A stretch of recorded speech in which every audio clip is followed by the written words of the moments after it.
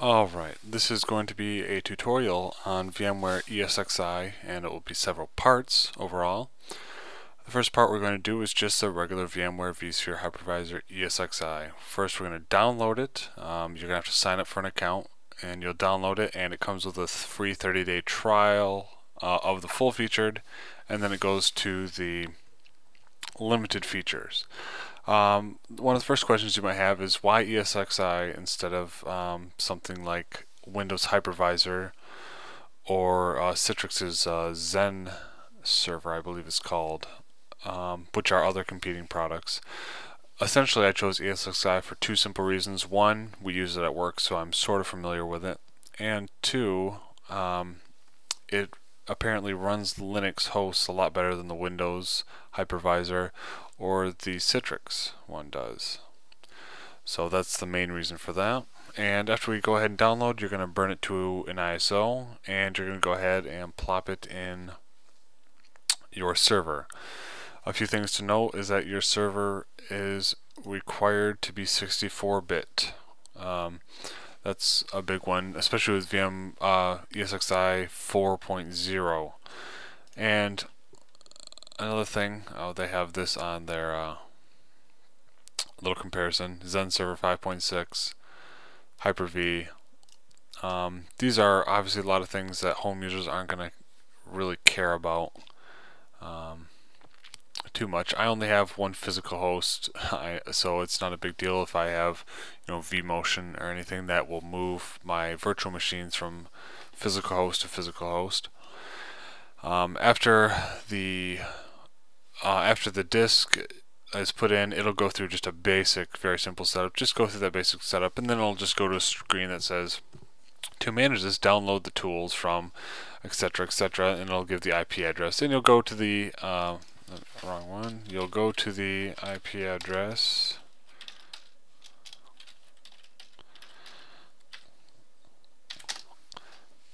And it'll come up with, there's a problem with this website certificate.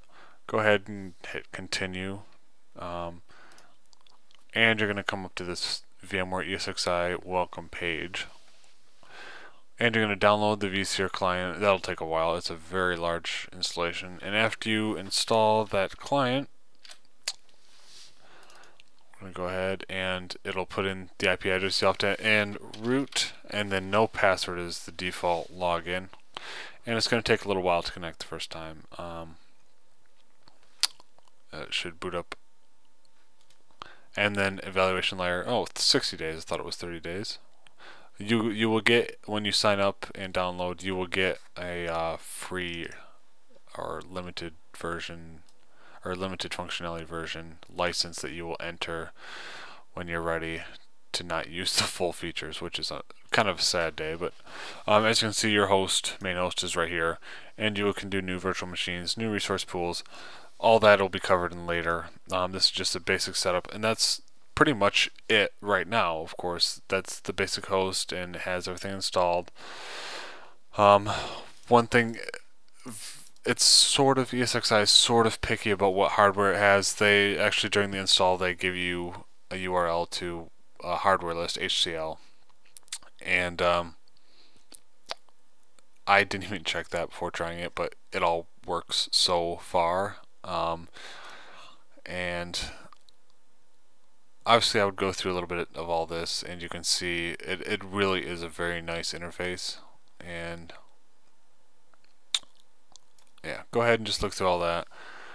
You'll notice my data store 1. This is, I have just a small parallel ATA that I installed on. I would really recommend getting a USB hub that plugs directly into your motherboard. That's what's recommended. But I really didn't have much, so I just use a regular parallel ATA drive. Now the next thing we're going to want to do is add, I have another disk drive in there, which is going to be where I store mostly everything. Is going to be, it's a 1 terabyte drive, nothing special, but I don't need too much. I'm just going to be running 2 virtual machines on this.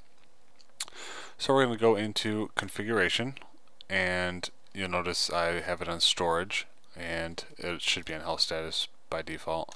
We're going to go into storage. We're going to add storage. and a regular disk, and boom, right there.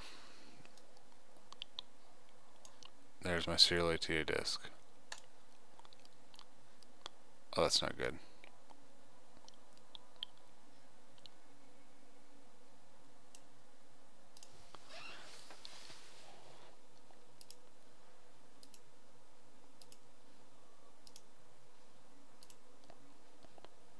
That was odd.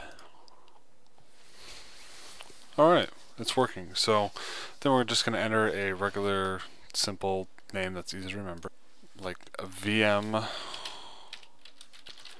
Sure.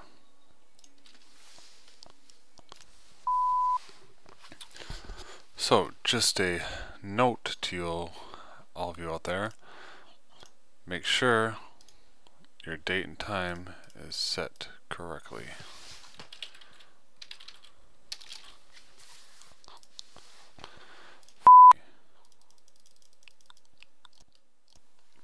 Alright, so back after that. That was a treat. I had to go into the command line, which you can enable by hitting F2 on your actual host. So going to your host, hitting F2, setting the password, and then enabling remote support, which is SSH. And then you can just SSH into it using your username of root and then your password. And basically, I had to fdisk into my disk, which you can find by going to cdvm, or let me see here. Oops.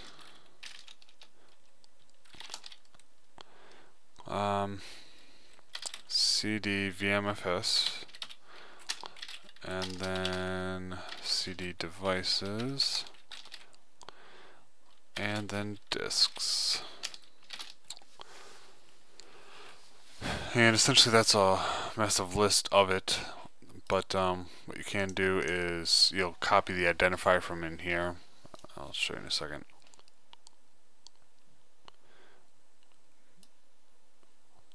It's not showing up. Oh, there it is.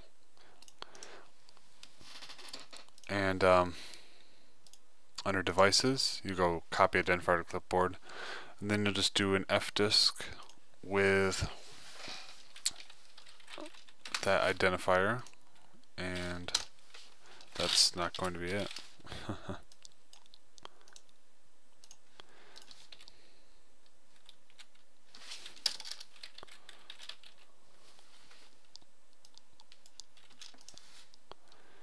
Alright, with that identifier, and essentially I deleted everything on there, and then you're going to make a new partition.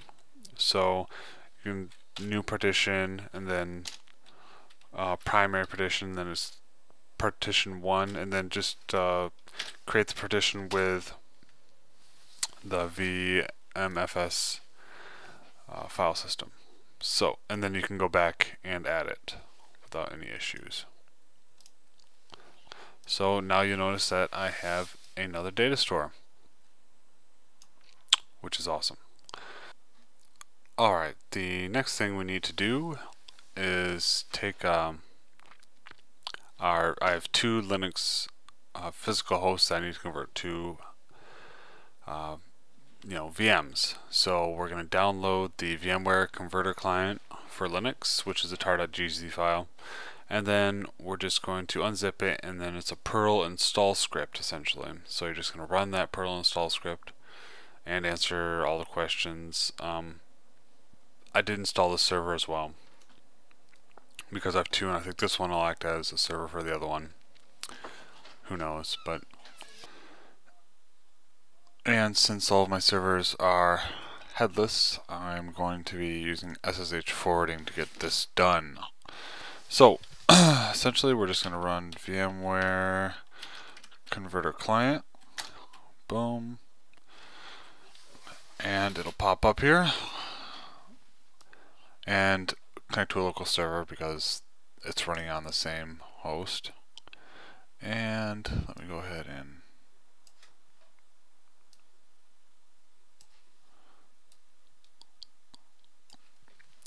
alright, so this is going to be pretty easy. first we're going to hit convert machine, and then you can drop down the source. Infrastructure virtual machine, workstation virtual machine, backup image or third-party virtual machine, virtual appliance. Powered on machine is going to be pretty easy.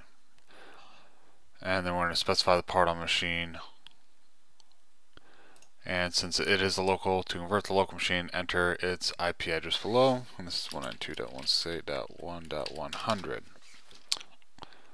And we'll just use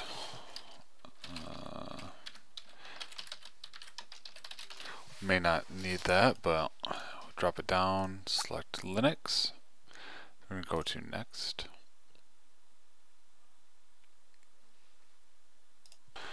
Alright, and we're going to set up networking in a quick second. And essentially, VMware and hardware compatibility with NICs is unfortunately not very well supported. You're going to want to look up VMware's HCL and look up the whole networking list. I had about 4 network adapters here, and I thought, one of them will work, but that's definitely not the case. Make sure you go ahead and look those up. And some of them are supported; they're just not on the HCL. And I've got to get this right. Okay, all right. So under properties here, our virtual switch 0. We're going to add network adapters. This is my onboard network adapter.